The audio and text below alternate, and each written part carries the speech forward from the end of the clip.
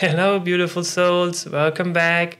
I hope you're all having a great day. I am, because today we will learn something really cool. I will show you how to use the Atomos Ninja V to record VHS tapes. Let's switch to the VHS camera to get the retro vibe going. You will need a VHS player, RCA to HDMI adapter, SSD hard drive, composite audio video cable, USB cable, a small power bank, HDMI cable, and the Atomos Ninja V. And once everything is hooked up, it should look like this. Hit record on the Atomos Ninja V and it will record and digitalize your VHS tape, saving everything on your SSD hard drive. You made it to the end? I thank you so much for watching. Happy digitalizing with the Atomos Ninja V.